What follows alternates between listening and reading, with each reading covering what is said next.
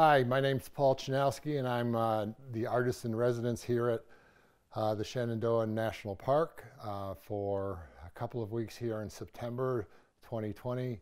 I live in the central part of Massachusetts in a college town called Amherst, where the university is located, UMass. I'm originally from a little west of there, the Berkshires, which some of our mountains are not unlike the ones I've experienced here already, 3,000 feet and above. And we just don't have as many of them as they do here in Shenandoah. So I'm going to talk a little bit about my work this morning and talk, I guess, about the fact that it's sort of at a crossroads, this body of landscape drawings that I've been doing now for several years. And I want to try to cover where they've been and where they might be going, and some of the experiments I'll be doing have been doing and doing this week here at the park. This particular drawing, you can see the pencil sketch, but as I've worked the left-hand side of the piece, there's I like the light that's happening, and I'm hoping to maintain, again, the spare quality of not just the mark making, but the density of the mark making as well. When you look at this and compare it to a recent finished work, which is another direction that, you know, is possible to take the work's getting a little bit darker. It's a little bit more about the depth of the forest for me, and with these birches, there's a wonderful contrast. But this work is very different than the work I'm doing over there on the left, because of, once again, there's more of almost a minimalist approach to capturing the landscape in fewer marks. I love this. I love the density. I love the sense of depth and all of that. But I'm also drawn to how can I make an image of the forest with less and still give it a quality that is visually interesting. I think just philosophically as an artist, a friend of mine whose career sort of parallels my own, we discuss art weekly, usually on the phone, and sometimes we meet in New York City because he's out on Long Island and I come down from New England, and we go and we have our beer summits, which means lunch, a good quality beer from one of the local breweries, and we talk art. And one of the things that we feel has almost been lost in the late 20th century and certainly into the 21st century is a sense of beauty. And it's more about, not always, but it's often about shocking the viewer, or just trying to make a statement that has less to do with the object being just a beautiful object and more about capturing someone's attention. And I think you can do both. And so my work, as well as Scott's, tends to move in the direction of trying to perhaps, make a statement, in my case, about the landscape, but also do it in a way that grabs the viewer's attention, not because it's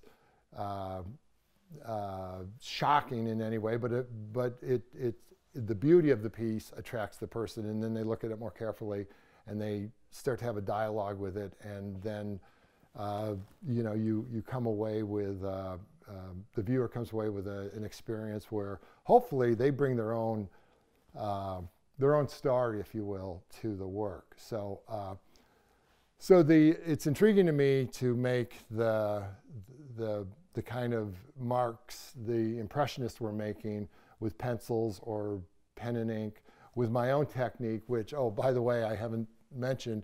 All of this work is made by using propane torches of varying sizes to burn the image into the wood or the paper.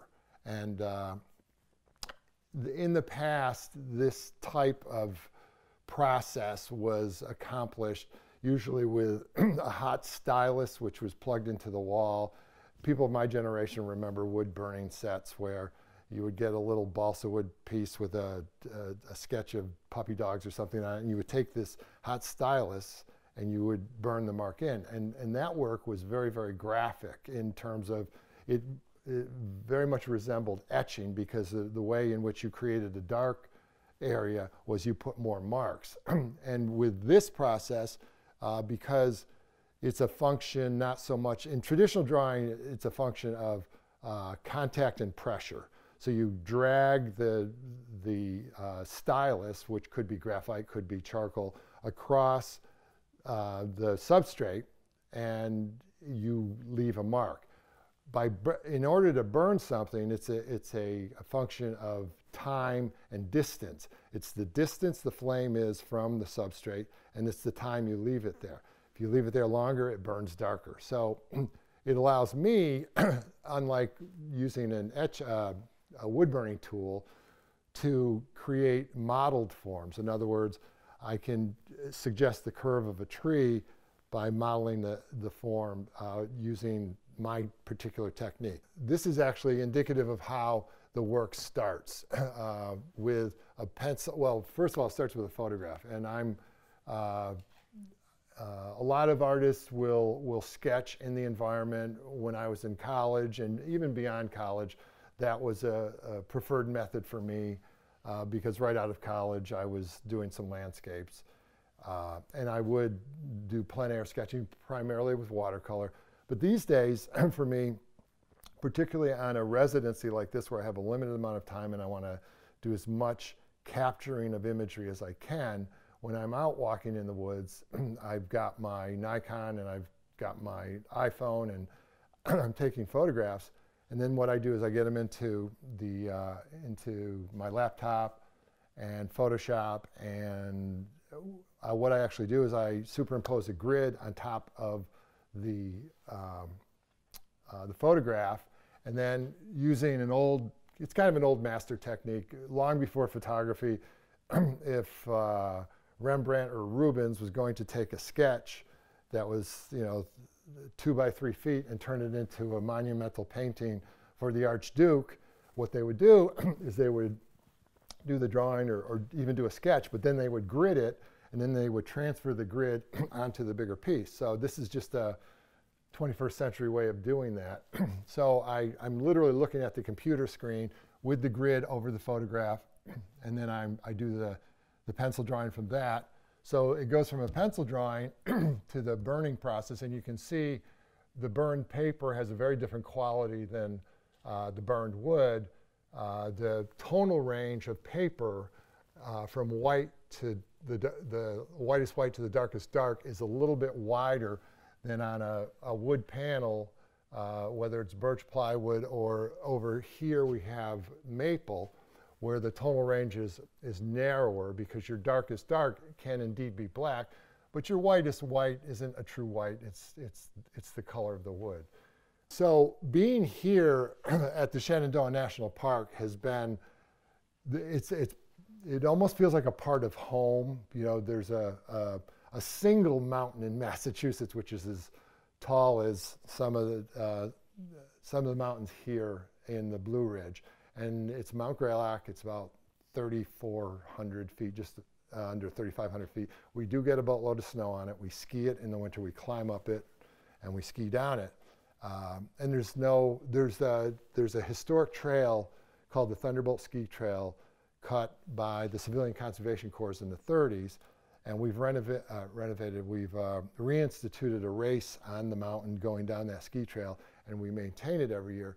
So to come to a place where there's multiple Mount Greylocks that I can ride my bike across the ridge line and I can hike down into the gaps has just been so inspirational in terms of, actually I love the hiking around here, because having a couple of gimpy knees, I tend to park at the trailhead, descend into a gap or a hollow, which is the toughest part on my knees. I'm a quadruped. I always have a couple of hiking poles, and I'm going down, down, down, down, down, and I get to a place like I think it's called Pocassin, and some of the other places, Rose River. I think this image is actually from Rose River, that hike. But I go down, down, down, down, and it's like, oh, my knees, my knees. And I get to the bottom, and then I have so much fun climbing back up because there's no pain.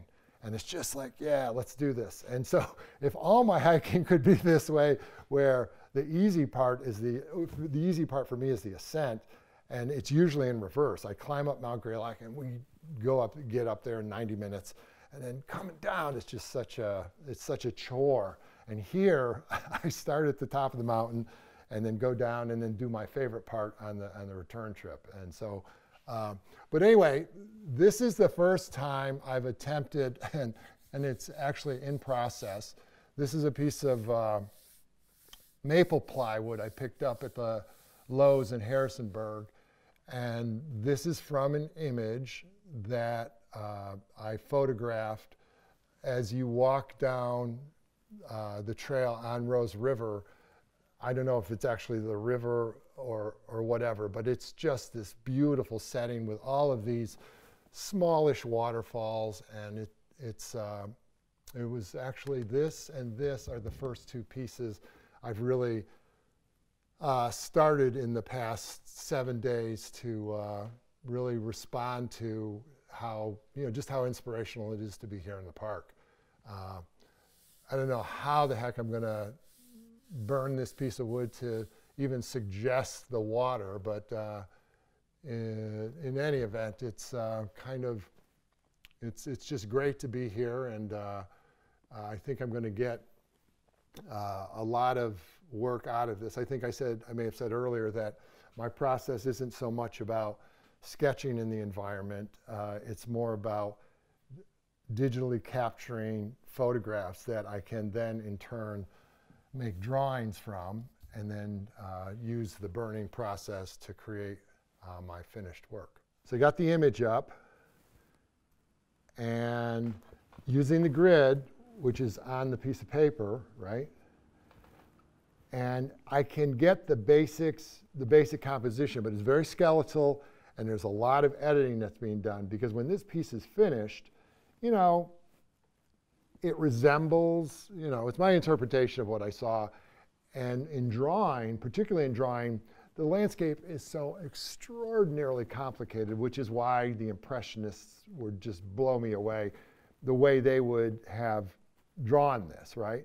But what's interesting is, to me, is that the editing is part of the creative process, right? And it's so often about,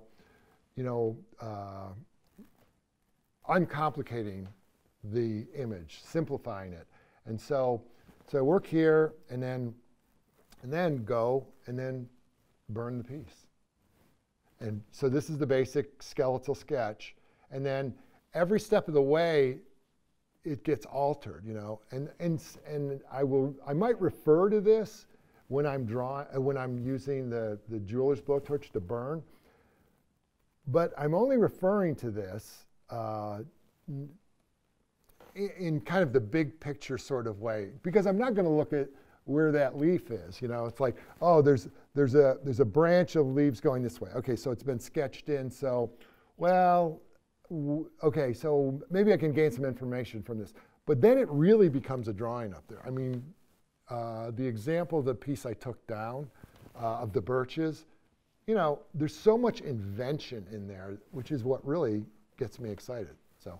So much like this image and that image, here's one that I've been working on wood, and you can see very clearly see the graphite drawing that I made, and you could see the photograph it was based on.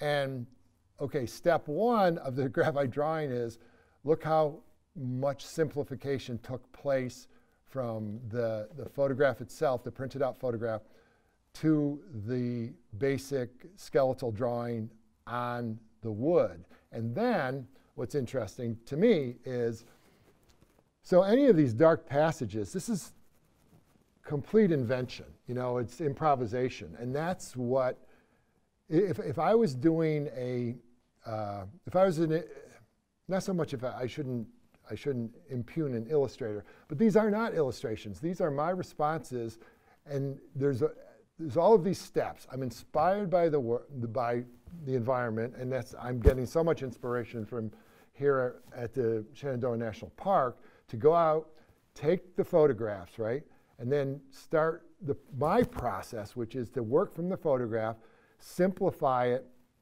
from photo, whether it's on my computer or here in a photograph, make the drawing, but knowing from the start that this is going to be so transformed from the original photograph to the finished piece, it's just part of the process.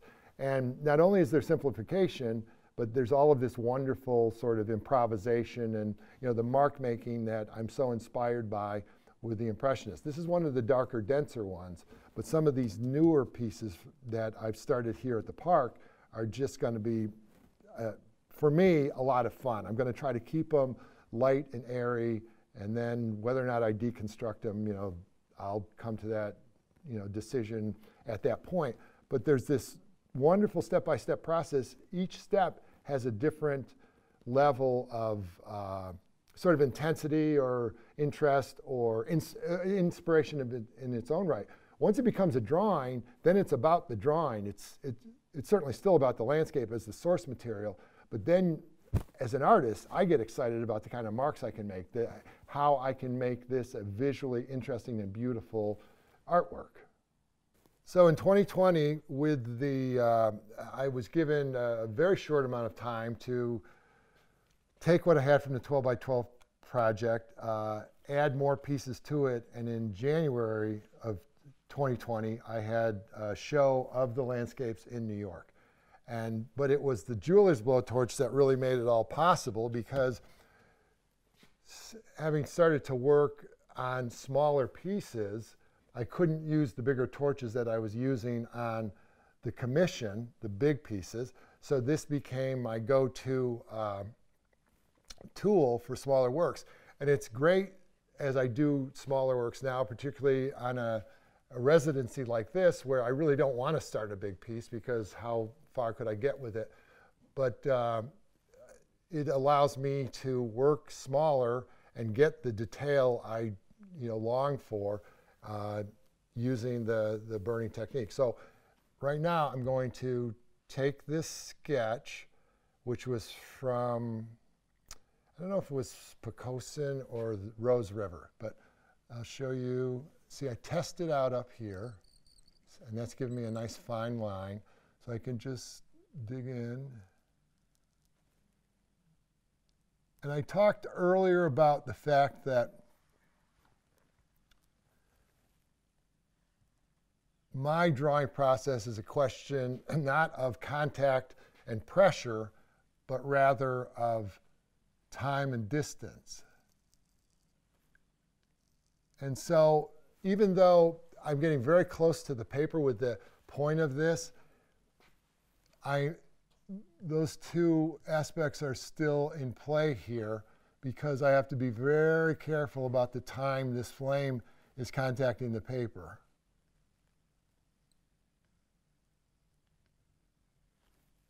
In order to get this final line. So because drawing with a flame is a function of time and distance, when you're doing a small piece when I'm doing a small piece like this, technically, if you wanted to argue, I am almost touching the paper, but the time factor is huge. And I'll give you an example of that. So if I drag the stylus with the flame, the propane flame, across the wood, which is holding up the paper here, at a very rapid pace, that's an amazingly thin line. If I slow the drag down, watch what happens. I'm going to try to do. See how much thicker the line is? And it always burns up, so you're getting this little bit of fuzziness based on the grain of the wood. So I've been doing this since the mid-90s. Jeweler's blowtorch has been in the last 5 years, but anyone would develop a touch for their process, if they do it as long as I have with this. I'm thinking about a reintroduction of color to the work. It's been very challenging for me because I've dabbled in it and not particularly liked what I've done with it. There have been some successful pieces where the color is very subtly applied. So that may be a route I'm going to pursue this week as well. There's also another way of using color, and that for me has been, I'm trying to respond to the 21st century landscape as I can, and I realize this is like an oasis up here, a real, almost like to use another term, almost like a museum piece. I mean, to be able to get away from concrete and blacktop and the city and to come to a place like this, which is just so pristine. I love walking down a trail and it has a backcountry warning, and you know you're going into the woods, and it's not that it's a rarity, but what we're doing to the environment as a civilization is just suggestive that my son, who's 25, may be seeing things that, when he's my age, in his 60s, he won't have imagined, and the evidence is clear. And so I think as a response to what we as the human race is doing to our planet, might be, to me, suggestive in an introduction of color, which is very foreign to the natural color I see here in the park. The beautiful subtle greens and the bright blue sky and the gray clouds. I can see myself doing drawings which are overlaid with very acidic, almost chemical-like colors, to suggest possibly that, well, if we don't stop this, what will we have, and how, what will our children have in terms of these, magnificent national parks. So that's another way that I see the work possibly going. I'm looking through the pages right now. And I think the final thing I want to experiment with, which is a combination of erasure and just really scorching the substrate, that being the wood or the paper. As an artist, any artist knows that an eraser is a tool. It's not simply to take care of your mistakes. You can draw with it. You can do a lot of things. And for me, erasure takes place with a piece of sandpaper on my works on wood. And to some extent, I can erase with sandpaper on my works on paper. But what I'm thinking about doing is, creating landscapes which are very, fairly straightforward, hopefully keeping that kind of light touch of the Impressionist, but then sort of deconstructing the landscape or deconstructing the picture I've made of the landscape. And that, for me, might be with erasure or even more burning, where it becomes obscured, suggesting destruction or loss or disappearance. And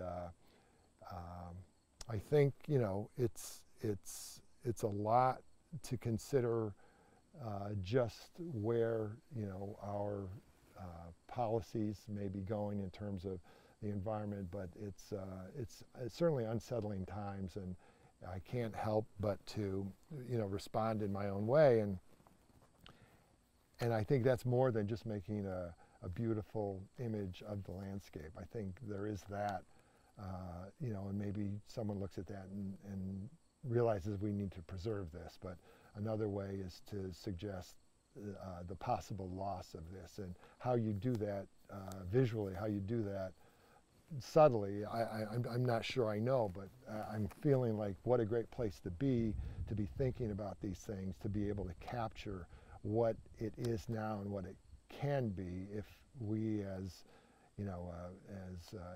the human race can come to our senses and realize that some of the things we're doing are very, very detrimental to the beautiful landscape we have here in North America, and as we know, as far away as the glaciers. And so I think it's going to be a great opportunity for me here and beyond my experience of walking around in these beautiful woods and taking photographs and turning them into my own particular type of art, to also suggest that, you know, there's more to it than just the picture itself. Let's think about this.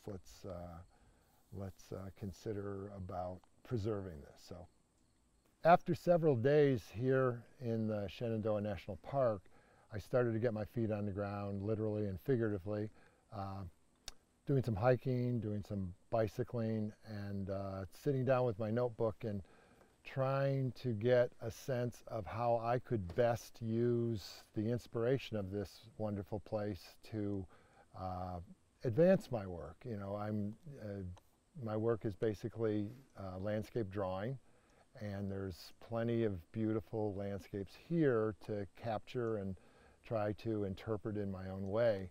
And after those first few hikes, I started to think more in the way of, what is it about my art that I want to move forward? And as I started to write in my notebook, I realized that over the several years I've been making landscapes, or return to landscapes, I've been on a main road, that being the landscape, and for me that's been primarily the Berkshire Mountains of western Massachusetts. And I came to realize that now that I'm here, not only is there a similarity with my home turf, but this is an opportunity, a real focused work opportunity, to be able to get off of that main road, which is landscape, and within the context of my very specific work, what are the little experiments I've done over the past several months that I could really dig into here. And so I actually started writing them down in my notebook and thinking more deeply about them, and knowing that in this second week of my residency, I can really kind of start the process of choosing several of these avenues and going down them and seeing what results. My time here at the Shenandoah National Park has been extraordinary. I'm midway, and I've got another week of hopefully good work to be done and art to be created. And so I wanted to take the opportunity to thank the Shenandoah National Park Trust for its continued support of this program.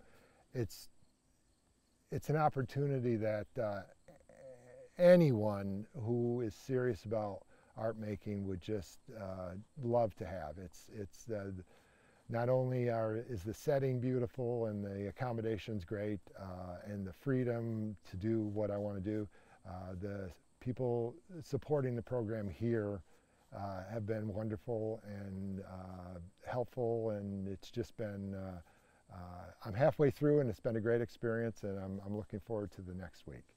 Thanks again.